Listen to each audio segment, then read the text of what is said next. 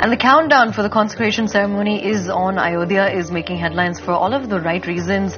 The festive fervor is high all across the country, as the 22nd of this month will see an early Diwali in India.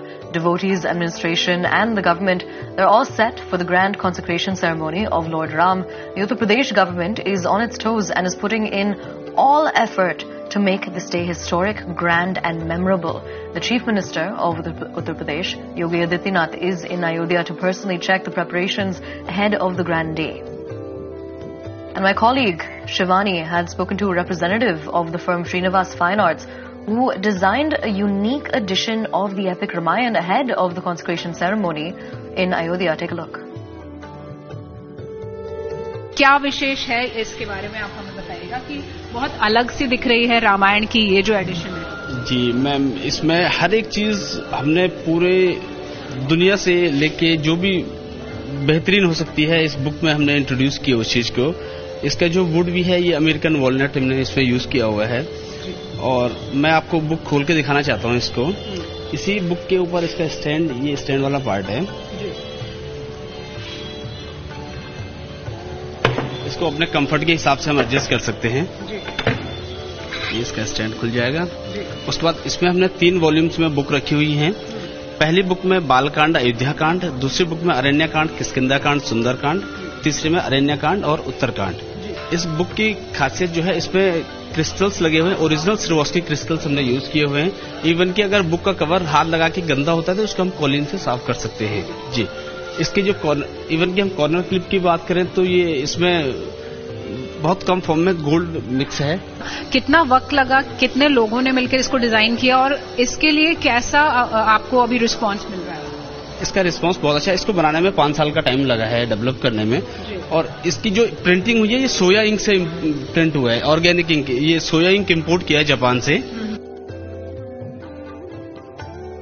Meanwhile, devotees took a holy dip in the Saryu river in Ayodhya on the occasion of Makar Sankranti. Let's take a look at my colleague Shivani's report. The Makar Sankranti Parv has begun in Ayodhya with a special cleanliness campaign, and we are at Ram Ki Padi, where in Saryu River the devotees are taking the holy dip. Despite the chilling winter, they are now wrapped with the warmth of devotion and joy because Lord Ram is coming to Ayodhya, and Prime Minister's cleanliness campaign for the temples has also begun worldwide. In fact, in the country also at different temples this cleanliness drive is already on. UP Chief Minister Yogi Adityanath is starting the campaign from Ayodhya, and here you see these devotees are taking dip in the Saryu River. There is large number of devotees who've come here since morning. They are taking this holy dip in Ayodhya's Saryu River, and there is a tradition of going to the rivers and taking the holy dip. बहुत आनंद, बहुत अच्छा लगता है, बहुत आनंद.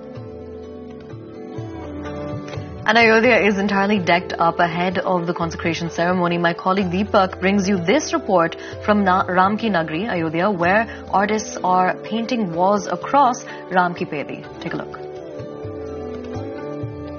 We've been talking about how the entire city of Ayodhya is being revamped, being given a new look.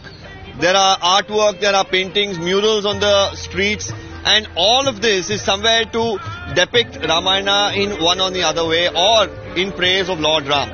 We're standing near Ram Ki Padi. You can see paintings, of course, now that are come up on the walls here, and throughout this stretch there are multiple paintings. To explain more about this, I have Priyanshu, one of the artists, here with me.